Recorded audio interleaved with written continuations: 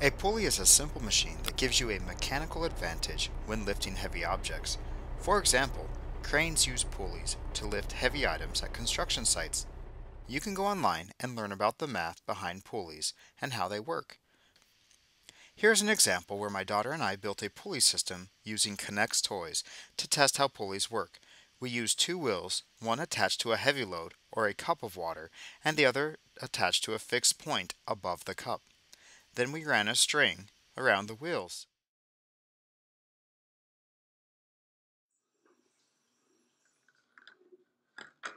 This created a mechanical advantage, allowing half a cup of water to lift a full cup of water. Ask your parents to help you experiment with your own pulley systems. That is making the other one go higher. Yeah. Mhm.